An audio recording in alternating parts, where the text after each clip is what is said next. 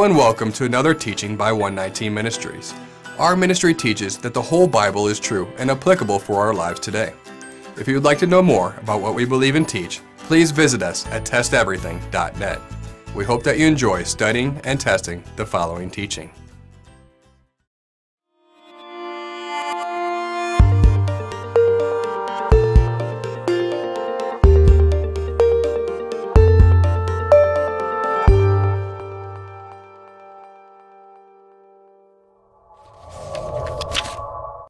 If you watch 119 Ministries teachings long enough, we are going to eventually say something that you don't like, or even greatly offend you.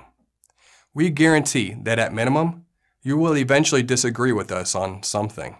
For many, this may be one of those teachings. Whenever we enter into a subject that is controversial or risks offending, we attempt to be as delicate and careful in our wording as possible, but not at the expense of sharing truth. 119 Ministries does not exist because we think it is fun. We assure you, it is not fun to receive many of the emails we receive on a daily basis, or to see certain websites' sole purpose of existence to be dedicated against 119 Ministries. It is not fun to see and hear the hurtful comments directed at us with no underlying evidence of being kind or loving in their presentation. 119 Ministries exists with the sole purpose to serve and assist you and yours in the walking of our Creator's desires for all of us, as the same walk evidenced by Messiah Yeshua. It is our desire to see as many people as possible not only to enter into the kingdom, but to be great in the kingdom, not for our glory, but for the eternal glory of the one who made us and loves us. You may have noticed that ever since the beginning of 119 Ministries, none, or at least very few instances of our media or graphics contain what is called today as the Star of David. There is a reason for this. It is not accidental. It has nothing to do with us being against the Jewish people. We love the Jewish people, and biblically, they are our brothers. Our concerns are rooted in the origins of the Star of David, and what the Bible may have to say regarding that specific design of a star. Contrary to our past of not displaying the Star of David, this teaching will certainly include this image quite often, as that is what this teaching is about. So, if this image offends you, we recommend not continuing with this teaching. The star itself is a six-pointed star, also known as a hexagram. In Jewish commentary, it is also referred to as the Shield of David and sometimes as the Seal of Solomon. Within the Jewish people, we see this star everywhere. The star is even at the center of the national flag of Israel. It is placed on menorahs, mezuzahs, and even the covers of books and even coffee cups. Even those who follow the teachings of our Messiah Yeshua often emphasize and display this star, often out of support for the modern nation of Israel. The origins of the Star of David. Proving the origins of the Star of David is quite difficult. Some of the earliest usage found in Jewish context is from the 3rd or 4th century in a synagogue in Galilee. However, unlike the menorah, Lion of Judah, or the shofar, which are biblical examples of Jewish symbolism, the hexagram is shared in other historical contexts as well.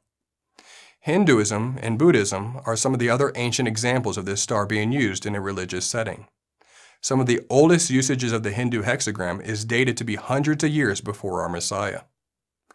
The hexagram is also a prominent symbol in the occult and ceremonial magic. This six-pointed star is commonly used both as a talisman and for conjuring spirits and spiritual forces in numerous forms of occult magic. In the book, The History and Practice of Magic, Volume 2, the six-pointed star is called the Talisman of Saturn and is also referred to as the Seal of Solomon. For purposes revealed later in this teaching, please note that the pagan occult relates the hexagram to the planet Saturn. The symbol also presents itself in Freemasonry. The interlacing triangles or deltas symbolize the union of two principles or forces, the active and passive, male and female, pervading the universe. The two triangles, one white and the other black, interlacing, typify the mingling of apparent opposites in nature, darkness and light, error and truth, ignorance and wisdom, evil and good throughout human life. In short, the Freemason definition of the hexagram would also serve well as a definition of the biblical tree of good and evil, meaning mixing. the fruit of which was presented to Adam and Eve by the adversary. We could teach for hours on different contexts in which this symbol presents itself. If that subject matter interests you, we would encourage you to embark on your own personal independent study. It was sufficient for our purposes of this teaching to simply highlight some of the historical usages of the hexagram. We'll stop here related to the cultic connection to the hexagram, as it becomes quite disturbing in greater detail. The bottom line can be summarized by the following facts. Number 1, the linkage of the hexagram to David appears to be by tradition only. There is no definitive proof that David was ever associated with this symbol. Some have speculated that it is 2 Hebrew letter dalets placed together to represent David. There is, however, no evidence that exists to suggest this. Number 2, the origins of the hexagram are unclear. We cannot definitively state that the origins are Jewish or the origins are from the pagan occult. History demonstrates that both groups entertain the symbol in their worship practices. The occult links the hexagram to the worship of Saturn. Here is one thing that we know is true. It could be easily argued that the most dominant and true symbolic sign for Yahweh's people is the menorah, yet we don't ever see the occult using the 7-candle menorah in their worship. Why is the occult and other pagan religions so connected to the hexagram star if it is truly a sign of the Jewish people? Why is that symbol mixed in usage? We believe there is an answer to that question, but let's go back to the Star of David. There is a specific star that is connected to the Jewish people that is found in the Brit Hadashah, or the New Testament. In Acts chapter 6 through 7, Stephen went on an impressive and bold rant against the first century Jewish leadership, outlining many of their previous and current errors. Following this rant, they stoned him to death. In Stephen's epic rant, immediately following his mention of the events of the golden calf, he refers to Amos chapter 5 verse 26, in which he refers to a specific star in a profoundly negative light. Acts chapter 7. Did you bring to me slain beasts and sacrifices during the 40 years in the wilderness, O house of Israel? You took up the tent of Moloch and the star of your god Rephan, the images that you made to worship, and I will send you into exile beyond Babylon.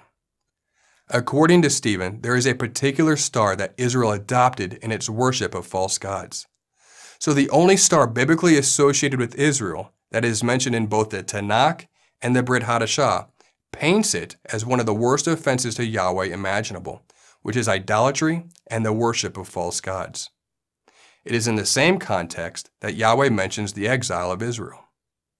So this image that they made to worship, a specific star in the context of worshiping false gods, is no small or inconsequential thing. Stephen found it so important to reveal the error of using this star that he included it in the last few sentences he ever uttered before being violently stoned to death by those who did not want to hear it. Is this specific star in Israel's history mentioned by Stephen a hexagram? Let's examine this a little deeper.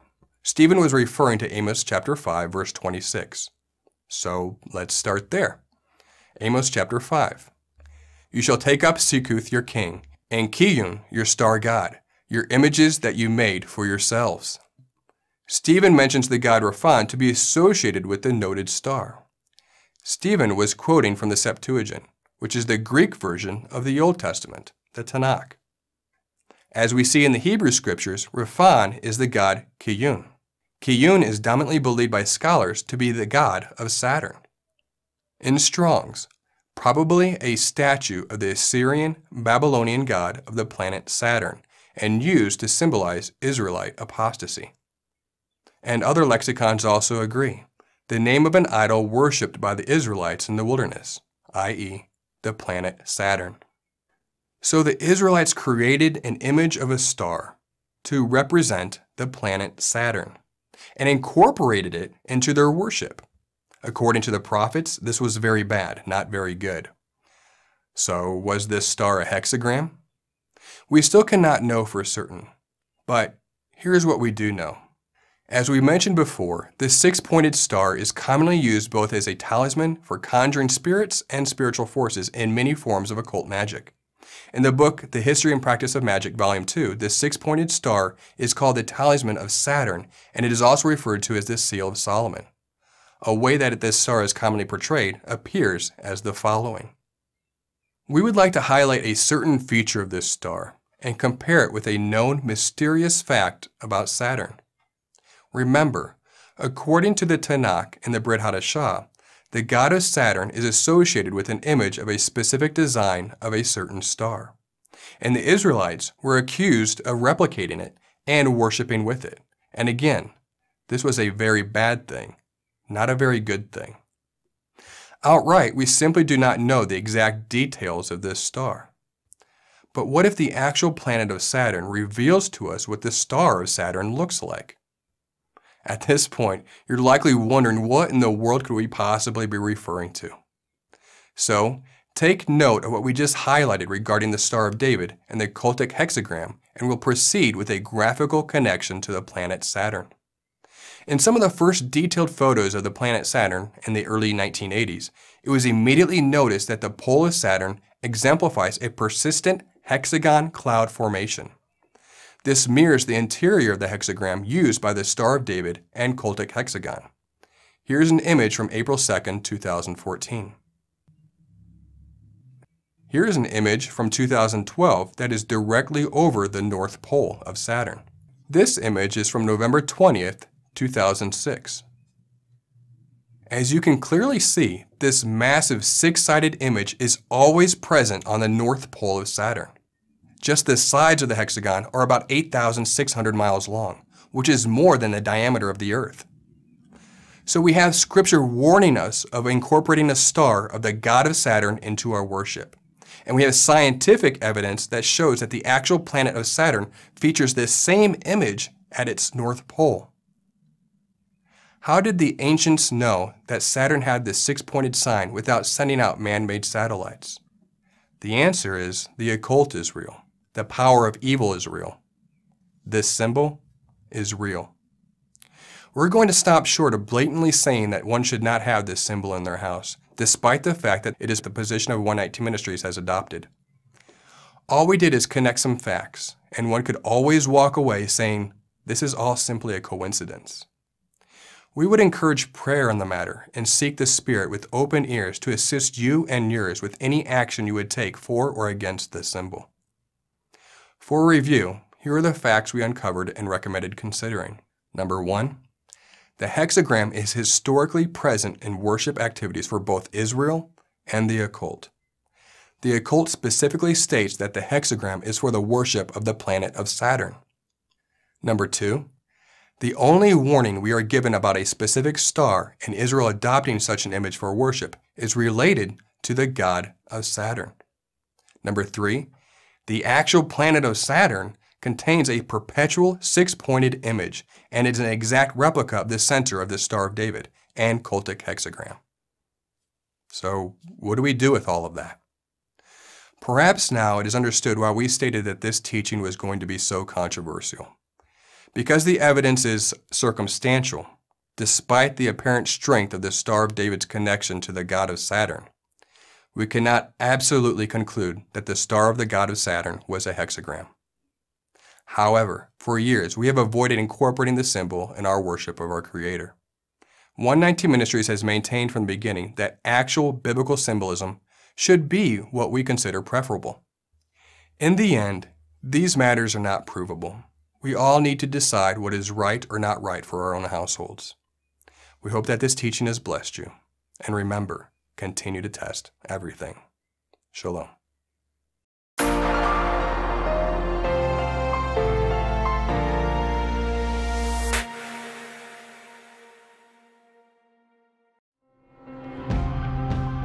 It is because of you, our generous supporters, who make it possible to offer these high-quality teachings completely free of charge. If you feel led to support 119 Ministries so that we can continue this effort, please visit testeverything.net and click on the Support 119 tab. Learn how you can partner with us to take the whole Word of God to the nations.